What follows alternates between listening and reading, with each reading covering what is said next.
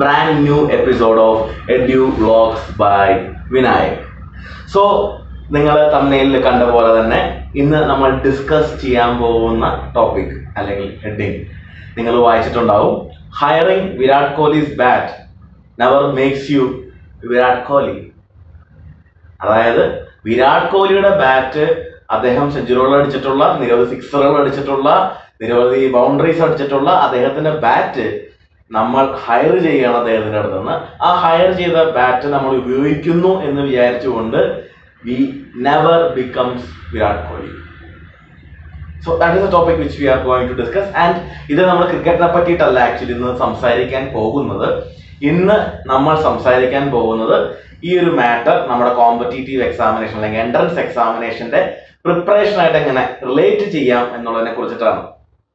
Okay, നിരവധി കുട്ടികൾ, ഞാനിപ്പോൾ വർക്ക് ചെയ്യുന്ന സ്ഥാപനത്തിലാണെങ്കിലും അല്ലെങ്കിൽ ഇതിന് മുമ്പാണെങ്കിലും പലപ്പോഴും പല കുട്ടികളും അല്ലെങ്കിൽ അവരുടെ ചേട്ടനോ ചേച്ചിമാർക്കോ വേണ്ടിയിട്ട് അവരുടെ പാരൻസും ഒക്കെ എൻ്റെ അടുത്ത് ചോദിച്ചിട്ടുള്ള ഒരു കാര്യമാണ്, സാർ എൻ്റെ കുട്ടി ഇന്ന ഇൻസ്റ്റിറ്റ്യൂട്ടില് ഒരു പക്ഷേ ബെർലിനിലെ അല്ലെങ്കിൽ ആകാശിലെ അല്ലെങ്കിൽ ഫിജിയിലെ അല്ലെങ്കിൽ അലനിലെ എല്ലാം സ്റ്റഡി മെറ്റീരിയൽസ് അവിടെ നിന്ന് ഹയർ ചെയ്തിട്ടുണ്ട്, അല്ലെങ്കിൽ പുറത്തുള്ള മറ്റുള്ള ഏതെങ്കിലും മികച്ച പബ്ലിക്കേഷൻസിന്റെ book like Bharati Bhavan പബ്ലിക്കേഷൻസിന്റെ book, നമ്മുടെ എച്ച് വർമ്മ സാറിന്റെ മെറ്റീരിയൽ അല്ലെങ്കിൽ അരിഹന്ത് പബ്ലിക്കേഷൻ, ഏതെങ്കിലും പബ്ലിക്കേഷന്റെ ഒക്കെ ബുക്സ് IIT ജെയ്ക്കോ നീറ്റിനോ ഒക്കെ വേണ്ടിയിട്ട് പ്രിപ്പയർ ചെയ്യാൻ വേണ്ടി മേടിച്ചിട്ടുണ്ട്. അത് വെച്ച് മോൻ സ്വന്തമായിട്ട് അല്ലെങ്കിൽ എൻ്റെ മോൻ സ്വന്തമായിട്ട് പ്രിപ്പയർ ചെയ്യുകയാണ് എന്നാണ് അവർ പറയുന്നത്. അപ്പൊ അത് മതിയാവില്ല സാർ, കാരണം അവൻ സ്കൂളിൽ നല്ല മാർക്ക് മേടിക്കുന്നുണ്ട്, ഇത് മതിയാവില്ല സാർ എന്ന് പല പാരൻസും എൻ്റെ ചോദിച്ചിട്ടുണ്ട്. അപ്പോൾ അതിനുള്ളൊരു കോമൺ മറുപടിയാണ് ഞാനിപ്പോ പറയാൻ പോകുന്നത്. ഓക്കെ, അതായത് ഒരു എൻട്രൻസ് എക്സാമിനേഷൻ എഴുതാൻ പോകുന്ന ഒരു കുട്ടിയെ സംബന്ധിച്ചിടത്തോളം ചെറിയ ക്ലാസ്സിലുള്ള സ്കോളർഷിപ്പ് എക്സാം ആയിക്കോട്ടെ, +2 ശേഷമുള്ള എൻട്രൻസ് എക്സാമിനേഷനുകളായിക്കോട്ടെ, ശ്രദ്ധിക്കേണ്ട ഏറ്റവും ഇമ്പോർട്ടൻ്റ് ആയിട്ടുള്ള കാര്യം എന്ന് പറയുന്നത് മികച്ച ഒരു പ്രിപ്പറേഷനോട് കൂടി പോയി എഴുതിയാൽ മാത്രമാണ് നിങ്ങൾക്ക് നല്ല ഒരു സ്കോർ നേടാനായിട്ട് സാധിക്കുകയുള്ളൂ.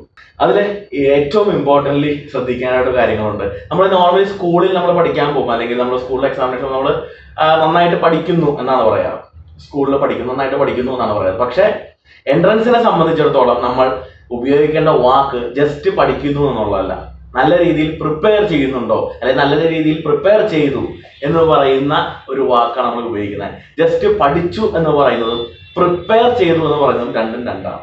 ഓക്കെ, പ്രിപ്പറേഷന്റെ ഒരു ഭാഗം മാത്രമാണ് സാധാരണ ഒരു പഠനം എന്ന് പറയുന്നത്.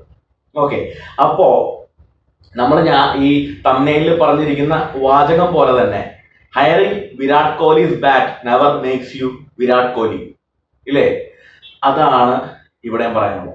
ഈ വിരാട് കോഹ്ലി ഇത്രയും മികച്ച ഒരു ബാറ്റ്സ്മാൻ ആയിട്ട് എങ്ങനെ മാറി എന്നുള്ളത് സാധാരണക്കാരൻ്റെ ഒരു പോയിന്റ് ഓഫ് വ്യൂ അല്ലെങ്കിൽ എൻ്റെ ഒരു പോയിന്റ് ഓഫ് വ്യൂവിൽ എനിക്ക് തോന്നിയിട്ടുള്ളത്, അദ്ദേഹത്തിന് ക്രിക്കറ്റിനോടുള്ള അമിതമായിട്ടുള്ള പാഷനും അതിനുവേണ്ടി അദ്ദേഹം ഇട്ടിട്ടുള്ള എഫേർട്ടുമാണ് അദ്ദേഹത്തിനെ ഇത്രത്തോളം ആക്കി തീർത്തത്. ഓക്കെ, അതിന് അദ്ദേഹത്തിന്റെ കോച്ച്, അദ്ദേഹത്തിന്റെ ഇനിയിപ്പോൾ ഒരു പക്ഷേ ചെറിയ, അതായത് ഇന്ത്യ ടീമിലായിക്കോട്ടെ അല്ലെങ്കിൽ അദ്ദേഹത്തിന്റെ സ്റ്റേറ്റ് ടീമോ അല്ലെങ്കിൽ അണ്ടർ-19 ടീം ആയിക്കോട്ടെ, ഏത് ടീമിലാണെങ്കിൽ പോലും അദ്ദേഹത്തിന് ഒരു കോച്ച് ഉണ്ടാവും ഒബ്വിയസ്ലി. അപ്പോൾ ആ കോച്ചിന്റെ ഒരു മികച്ച പരിശീലനത്തിലൂടെ അദ്ദേഹത്തിന്റെ എഫേർട്ടും കൂടി ചേരുന്ന ഒരു സ്ഥാനത്താണ് റിസൾട്ട് ഉണ്ടാകുന്നത്. കോച്ച് കൃത്യമായിട്ട് എങ്ങനെ കളിക്കണം, ഓരോ ടാക്ടിക്സും കാര്യങ്ങളും എല്ലാം കൃത്യമായിട്ട് എന്ത് ചെയ്തു കൊടുക്കും, ട്രെയിൻ ചെയ്തു കൊടുക്കും. അത് മാക്സിമം പ്രാക്ടീസ് ചെയ്തതിലൂടെയാണ് അദ്ദേഹത്തിന് ഇത്രയും മികച്ചൊരു ക്രിക്കറ്റർ ആകാനായിട്ട് സാധിച്ചത്. അതുപോലെ തന്നെയാണ് എൻട്രൻസ് എക്സാമിനേഷനകത്ത് നിങ്ങൾക്ക് ഏത് കോച്ചിങ് സെന്ററിലും ജോയിൻ ചെയ്ത് പഠിക്കാം.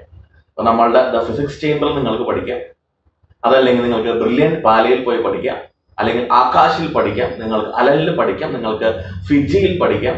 Any coaching centre you can learn. But ഈ കോച്ചിങ് സെന്ററിൽ ഇരിക്കുന്ന ടീച്ചേഴ്സ് ആരും മെജീഷ്യൻസ് അല്ല. ഓക്കെ, അവർ നിങ്ങൾക്ക് വേണ്ടിയതായിട്ടുള്ള ട്രെയിനിങ്, ടിപ്സ് അല്ലെങ്കിൽ അതിന് വേണ്ടതായിട്ടുള്ള കൃത്യമായിട്ടൊരു കോച്ചിങ് നിങ്ങൾക്ക് തരും, ഒബ്വിയസ്ലി അവർ തരും. പക്ഷേ ഫൈനൽ റിസൾട്ടിലേക്ക് നിങ്ങൾക്ക് എത്തണം എന്നുണ്ടെങ്കിൽ എന്ത് വേണം, അല്ലെങ്കിൽ എന്ത് കൂടിയേ തീരുള്ളൂ, നിങ്ങളുടെ ഏറ്റവും മികച്ച ഒരു എഫേർട്ട് അവിടെ അത്യാവശ്യമാണ്. അതിൽ ഏറ്റവും ഇമ്പോർട്ടൻ്റ് നിങ്ങൾ ശ്രദ്ധിക്കേണ്ട ഒരു കാര്യം, എൻട്രൻസ് എക്സാമിനേഷനിനകത്ത് ചോദ്യങ്ങൾ ആപ്ലിക്കേഷൻ ലെവലിലായിരിക്കും ചോദിക്കുക. അപ്പോൾ ആപ്ലിക്കേഷനിൽ ഒരു ചോദ്യം ചോദിക്കുമ്പോൾ നിങ്ങൾ കൃത്യമായി കൺസെപ്റ്റ് മനസ്സിലാക്കി പഠിച്ചിട്ടുണ്ടെങ്കിലാണ് നിങ്ങൾക്ക് എന്ത് ചെയ്യാൻ പറ്റുള്ളൂ, ആപ്ലിക്കേഷൻ ലെവൽ ക്വസ്റ്റ്യൻസ് ഹാൻഡിൽ ചെയ്യാൻ പറ്റുള്ളൂ. സോ ബേസിക്കലി നിങ്ങളുടെ ടെക്സ്റ്റ് ബുക്ക്, ഇപ്പോൾ നോർമലി CBSE ആണെങ്കിൽ NCERT ടെക്സ്റ്റ് ബുക്ക്, ആ ടെക്സ്റ്റ് ബുക്ക് നിങ്ങൾ ബേസിക്കലി തറവായിരിക്കണം. അതിൻ്റെ കൺസെപ്റ്റ്സ് നിങ്ങൾ ക്ലിയർ ആയിരിക്കണം, കാര്യങ്ങൾ മനസ്സിലാക്കിയായിരിക്കണം നിങ്ങൾ പഠിച്ചിട്ട് ഉണ്ടാകേണ്ടത്. അതിനുശേഷം ആപ്ലിക്കേഷൻ ലെവൽ ചോദ്യങ്ങൾ ചെയ്തുള്ള പ്രാക്ടീസ് വളരെ അത്യാവശ്യമാണ്.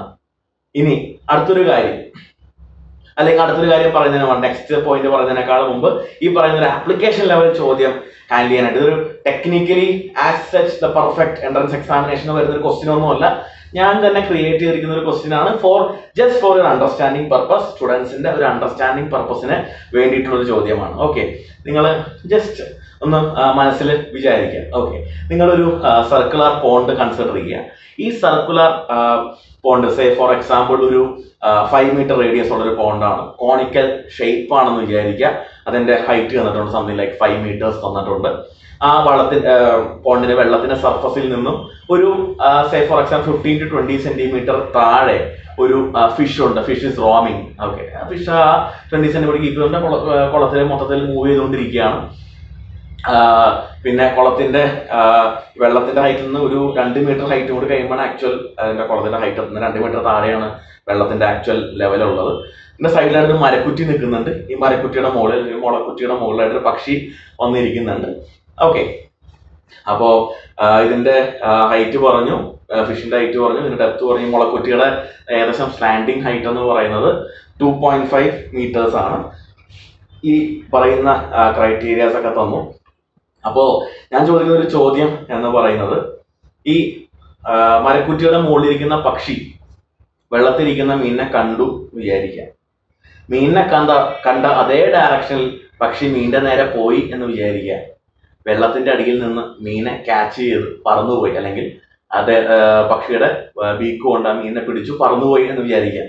അങ്ങനെയാണെങ്കിൽ ഈ പക്ഷി മീനിനെ പിടിക്കാൻ വന്ന ഡയറക്ഷനും ഈ കുളത്തിന്റെ സർഫസും തമ്മിൽ ഫോം ചെയ്തിരിക്കുന്ന ആംഗിൾ എത്രയായിരിക്കാം? ജസ്റ്റ് ആംഗിൾ എനിക്ക് ഊഹത്തിൽ വേണ്ട, നിങ്ങൾക്ക് ജസ്റ്റ് കാൽക്കുലേറ്റ് ചെയ്യാം. നിങ്ങൾ അതിന്റെ കൃത്യമായിട്ടൊരു ആംഗിൾ നിങ്ങൾ എനിക്ക് പറഞ്ഞു തരണം. And then what is the reason for that answer എന്നും നിങ്ങൾ എനിക്ക് പറഞ്ഞു തരണം. എനിക്ക് ആ റീസൺ ആണ് മോർ ഇമ്പോർട്ടൻറ്റ് തിങ്. ഓക്കെ, ആ റീസൺ ആണ് എനിക്ക് മോർ ഇമ്പോർട്ടൻറ്റ് തിങ്. ജസ്റ്റ് ഒന്ന് ആലോചിച്ച് നോക്കി.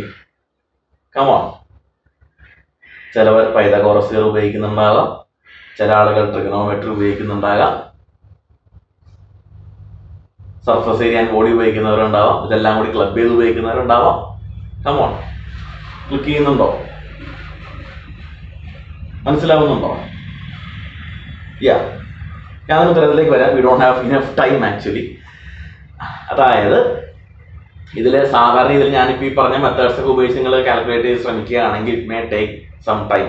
ഓക്കെ, ഒരു പക്ഷേ 5 മിനിറ്റോ 10 മിനിറ്റോ സമയം എടുത്തേക്കാം. But we don't have that time for any entrance examinations. അപ്പോൾ നമ്മളൊരു ആപ്ലിക്കേഷൻ ലെവലിൽ ഒരു ക്വസ്റ്റ്യൻ പ്രിപ്പയർ ചെയ്യുന്ന സമയത്ത് ഇതൊരു എക്സാക്ട് പെർഫെക്റ്റ് ക്വസ്റ്റ്യൻ ഒന്നല്ല കേട്ടോ. ഏതൊരു കുട്ടിക്കും സിംപ്ലി മനസ്സിലാക്കാൻ വേണ്ടി ഞാൻ തന്നെ ക്രിയേറ്റ് ചെയ്തൊരു ക്വസ്റ്റ്യൻ, അത്രയേ ഉള്ളൂ. Okay, just for your understanding purpose, അത്രയും വിചാരിച്ചാൽ മതി. ഇത് നിങ്ങൾ നോർമലി മാത്സ് ആ ഒരു സൈഡ് അല്ലെങ്കിൽ സ്ട്രൈറ്റ് ഫോർവേഡ് സൈഡിൽ നിങ്ങൾ നോർമലി സ്കൂളിൽ പഠിച്ചിട്ടുള്ള അല്ലെങ്കിൽ സ്കൂളിൽ മാത്രം പോയിട്ടുള്ളവരാണെങ്കിൽ അത്തരത്തിൽ ഒരു സ്ട്രൈറ്റ് ഫോർവേഡ് സൈഡിൽ നിങ്ങൾ നോക്കിക്കഴിഞ്ഞ് കഴിയുമ്പോൾ ഒരു പക്ഷേ ഇതിന്റെ ആൻസർ കണ്ടുപിടിക്കാൻ കുറച്ച് ബുദ്ധിമുട്ടായിരിക്കും. പക്ഷേ ഇത് ശരിക്കും പറയുകയാണെങ്കിൽ this is A pucca perfect physics question ആണ്. ആൻഡ് ഇതിന്റെ ആൻസർ ശരിക്കും കണ്ടുപിടിക്കാൻ you just need 10 seconds time. Just 10 seconds time if you are thinking it by your self. ഞാൻ explain ചെയ്തിരുമ്പോൾ it may take some more seconds, that's all. ഇതിന്റെ answer എന്ന് പറയുന്നത് വളരെ simple ആയിട്ടാണ്. ഇങ്ങനെ ചിന്തിക്കണം, this is direct answering method. Application level question നമ്മൾ directly answer ചെയ്യാൻ വേണ്ടി ശ്രമിക്കുന്ന രീതിയാണ്. So this actually reduces your time. നിങ്ങൾക്ക് ഈ ടൈം, ബാലൻസ് ടൈം നിങ്ങൾക്ക് എന്ത് ചെയ്യാം, അടുത്ത ക്വസ്റ്റ്യനിലേക്ക് നിങ്ങൾക്ക് എന്ത് ചെയ്യാം, സ്പെൻഡ് ചെയ്യാൻ പറ്റും. ഇതില് പക്ഷി ഇരിക്കുന്നത് മരക്കുറ്റിയുടെ മുകളിലാണ്, പക്ഷിയുടെ സറൗണ്ടിങ് എയർ ആണ്. മീൻ ഇരിക്കുന്നത് വെള്ളത്തിലാണ്, മീനിന്റെ സറൗണ്ടിങ് വെള്ളമാണ്. എയറിലിരിക്കുന്ന പക്ഷി വെള്ളത്തിലിരിക്കുന്ന മീനിനെ കണ്ടു. സോ അങ്ങനെ കാണുമ്പോൾ എന്താ സംഭവിക്കുന്നത്? How do you see things? How do you see me? Or how do I see things around me? It is due to the Reflection of light. So light ray is moving from bird. Bird in light ray is moving towards the fish. Now light ray one medium till another medium till like go. Pakshi airline, meaning so light ray is moving from one medium to another. One medium till another medium like light ray boy kanyal and the some boy physics. Come on. Yes, refraction. Bending of light when light moves from one medium to another medium. That is called as refraction. Refraction. Okay. Apo Pakshi meena padikan meenda nere poyittundengil meena sherikum kittamo refraction vechittu. Kittan paadilla karanam kandadathaayirikkilla actually meenullathu. Ille kandadathaayirikkilla meenullathu. Okay. Ningalku ariyam just ipo oru bucket നിങ്ങൾ ചെറിയൊരു coin ഇട്ട് കഴിഞ്ഞാൽ നിങ്ങൾ side just എടുത്ത് പോയി കഴിഞ്ഞാൽ പെട്ടെന്ന് കിട്ടിക്കോളുന്നത് വേറെ എടുത്തായിരിക്കും. അല്ലെങ്കിൽ ഒരു ഗ്ലാസ് നിങ്ങൾ പെൻസിൽ ഇട്ട് വെച്ച് നിങ്ങൾക്ക് കാണാം, ഇങ്ങനെ വെട്ടിയിരിക്കുന്നത് നിങ്ങൾക്ക് കാണാം, ഇല്ല നേരെ ആയിരിക്കില്ല. അപ്പോൾ സോ ദെൻ നേരെ പക്ഷേ ഈ മീൻ്റെ നേരെ കണ്ട ഡയറക്ഷൻ ചുമ്മാ പോയി കഴിഞ്ഞാൽ എന്ത് ചെയ്യില്ല, കിട്ടില്ല. റിഫ്രാക്ഷൻ കാരണം. അപ്പോൾ ക്വസ്റ്റ്യനിൽ പറഞ്ഞേക്കുന്ന എന്താണ്, ബേർഡിന് ഫിഷിനെ കിട്ടി, പക്ഷിക്ക് മീനിനെ കിട്ടി എന്നാണ് പറയുന്നത്. അപ്പോൾ അവിടെ എന്ത് സംഭവിച്ചിട്ടില്ല, കിട്ടി എന്ന് പറഞ്ഞിട്ടുണ്ടെങ്കിൽ അവിടെ സംഭവിച്ചിട്ടില്ല, റിഫ്രാക്ഷൻ നടന്നിട്ടില്ല. ലൈറ്റ് ഒരു മീഡിയത്തിൽ നിന്ന് മറ്റൊരു മീഡിയത്തിലേക്ക് പോവുകയും ചെയ്തു, റിഫ്രാക്ഷനോട്ട് എന്ത് ചെയ്തില്ല, നടന്നുമില്ല. ഒരൊറ്റ കണ്ടീഷനേ ഉള്ളൂ. ആ കണ്ടീഷൻ എന്ന് പറയുന്നത് the light ray must be, ഒരു മീഡിയത്തിൽ നിന്ന് മറ്റൊരു മീഡിയത്തിലേക്ക് ലൈറ്റ് റേ പോകുമ്പോൾ അത് എങ്ങനെ ഏത് ഡയറക്ഷനിൽ പോയാലും എന്ത് ചെയ്യും, റിഫ്രാക്ട് ചെയ്യും. ഒരു ഡയറക്ഷനിൽ പോയാൽ മാത്രം റിഫ്രാക്ട് ചെയ്യില്ല. അതെങ്ങനെയാണ്? It is directly normal to the surface. ഇങ്ങനെ ലൈറ്റ് റേ വരാണെങ്കിൽ എന്ത് സംഭവിക്കില്ല, റിഫ്രാക്ട് ചെയ്യില്ല. അപ്പൊ പക്ഷിക്ക് മീനെ കിട്ടിയിട്ടുണ്ടെങ്കിൽ എങ്ങനെയായിരിക്കണം പോയിട്ടുണ്ടാവുക, ഇങ്ങനെ. So this is the direction of the bird, this is the surface of the pond. So obviously the angle formed is 90 degrees, right angles. You can just check in YouTube, Google anyway. നമുക്ക് ഈ പറഞ്ഞ king Fisher ഒക്കെ നമുക്ക് കാണാൻ വന്നിട്ട് മീനിനെ പിടിക്കുന്ന നമുക്ക് കാണാം. ഒരിക്കലും ഇങ്ങനെ ഫ്ലൈറ്റ് ലാൻഡ് ചെയ്യുന്ന പോലെ അല്ല വരുന്നത്. അവരെങ്ങനെ വരുന്നത്, they will come directly from the top, breaking the refractive principle. ആലോചിച്ച് നോക്കണം. അവർക്ക് അവരുടെ ഇരയ്ക്ക് വേണ്ടിയിട്ട് അവിടെയും ഈ പറയുന്ന ഫിസിക്സ് അല്ലെങ്കിൽ സയൻസിന് ഇൻവോൾവ്മെന്റ് എന്ത് ചെയ്യുന്നുണ്ട്, വരുന്നുണ്ട്. Just for A thinking purpose. ഈ ഒരു ആപ്ലിക്കേഷൻ ലെവലിലുള്ള ഒരു ക്വസ്റ്റ്യൻ്റെ ഒരു ജസ്റ്റ് ഒരു ഐഡിയ നിങ്ങൾക്ക് കിട്ടാൻ വേണ്ടി പറഞ്ഞത് മാത്രം. Okay, the first thing is concept മനസ്സിലാക്കി പഠിക്കുക, ആപ്ലിക്കേഷൻ ലെവൽ ക്വസ്റ്റ്യൻസ് പ്രിപ്പയർ ചെയ്യുക. Second thing is speed and time management. You have just 1 minute, 1.5 minutes four A question. അതിനുള്ളിൽ ആൻസറിലേക്ക് എത്താനുള്ളതാണ്. That is important. അത് ഞാനിപ്പോൾ നേരത്തെ പറഞ്ഞ this is one of the techniques. There is lot many techniques. അതൊരു important ടെക്നിക്കാണ് option elimination എന്ന് പറയുന്നത്. Options eliminate ചെയ്തുകൊണ്ട് നമുക്ക് ആൻസറിലേക്ക് എത്താം.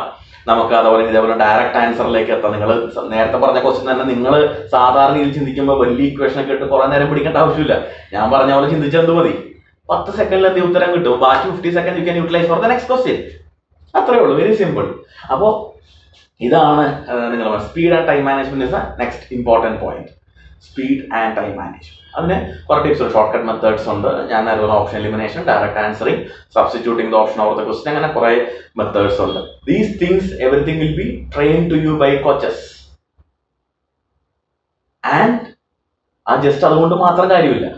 അതിന് ശരിക്കും പറഞ്ഞു കഴിഞ്ഞാൽ ഒരു 50% ആണ് അല്ലെങ്കിൽ ഒരു 40% ആണ് നമുക്ക് പറയാൻ പറ്റുള്ളൂ.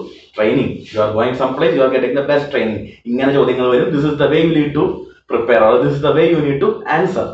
പക്ഷേ more importantly, the best result comes only with your practice. നിങ്ങളുടെ ഏറ്റവും മികച്ച പ്രാക്ടീസിലൂടെയാണ് എന്ത് സംഭവിക്കുള്ളൂ, റിസൾട്ട് ഉണ്ടാവുള്ളൂ. ഞാൻ നേരത്തെ ഈ ക്രിക്കറ്റിന്റെ കാര്യത്തിൽ വിരാട് കോഹ്ലിയുടെ കാര്യത്തിൽ പറഞ്ഞ അതേ കാര്യം തന്നെ. അതായത് coaches will train U, tips തരും, ടെക്നിക്സ് തരും, നിങ്ങളെ കൊണ്ട് ചിന്തിപ്പിക്കും, പ്രാക്ടീസ് ചെയ്യിപ്പിക്കും. പക്ഷേ ദ ഫൈനൽ റിസൾട്ട് എന്ന് പറഞ്ഞാൽ അതുകൊണ്ട് മാത്രം സംഭവിക്കില്ല. The actual result happens with your effort. The more you put your effort, the better will be your results. Okay, the less you put your effort, അറിയാലോ. So coming to the next point, the very next point, negative marking. Most of the entrance exam have negative marking. ഉത്തരം തെറ്റിയാൽ -1 വരും. ചിലയിടത്ത് വ്യത്യാസം ഉണ്ടാവും.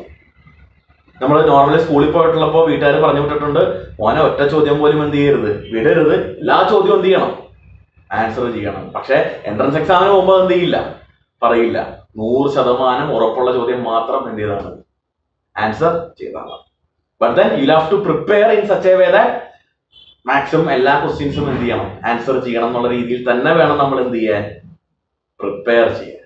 Okay, so these are the important things to take care if you are planning to go to some better campuses for your higher education. Very important.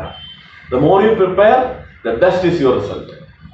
So you know, നമ്മുടെ top results ഒരുപക്ഷെ നമുക്ക് ഇന്ത്യയിൽ form ചെയ്യുന്ന ഒരു selected വളരെ കുറച്ച് സംസ്ഥാനങ്ങളിലായിരിക്കും എപ്പോഴും IIT ആണെങ്കിലും സിവിൽ സർവീസ് ആണെങ്കിലും ഇവൺ എയിംസ് ആണെങ്കിലും നീറ്റ് ആണെങ്കിലും ഒക്കെ ടോപ്പ് റിസൾട്ട്സ് ഫോം ചെയ്യുന്ന ചില ഫ്യൂ സംസ്ഥാനങ്ങളിൽ നിന്നാണ് മിക്കവാറും. എന്തുകൊണ്ടാണ് നമ്മൾ ശ്രദ്ധിച്ചാൽ മനസ്സിലാവും. The level of preparation is more there compared to any student in Kerala. ഇവിടെ ഇപ്പോൾ പ്രിപ്പറേഷൻ ആയി തുടങ്ങിയിട്ടുണ്ട്, അവയർനെസ് ആയി തുടങ്ങിയിട്ടുണ്ട്, things are changing slowly. But അവർ വർഷങ്ങൾക്ക് മുന്നേ അത്തരത്തിലുള്ള പ്രിപ്പറേഷൻ സ്റ്റാർട്ട് ചെയ്തു.